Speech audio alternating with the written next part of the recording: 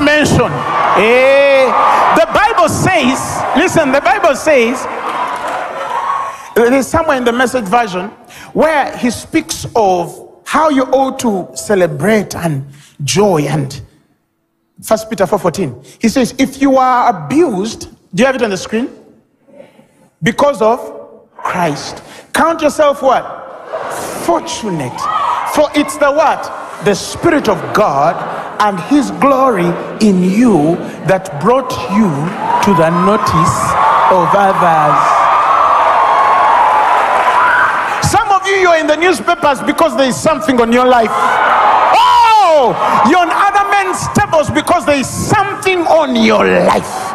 You're being discussed in certain offices and it's negative, but at least they are mentioning it.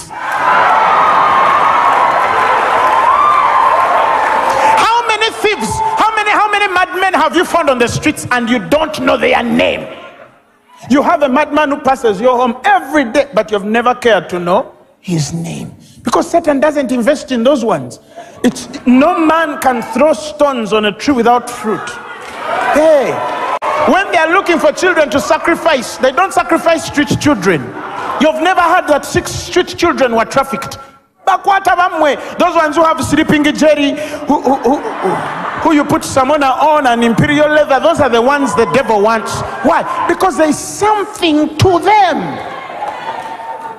Am I communicating to somebody? But you're there annoyed because they're talking about you. Who should they talk about? It's a beautiful thing for a person to talk about you when you can't talk about them. Don't you think so? So who is noticing the other? Come on, help me. Who is noticing the other? Hey, there are men I've never spoken. I don't talk their church. I don't talk their name because they're not in my notice list. But I'm in theirs. Hallelujah. Hey, if a man can sit down and write 75 pages of you, Panange, who are you?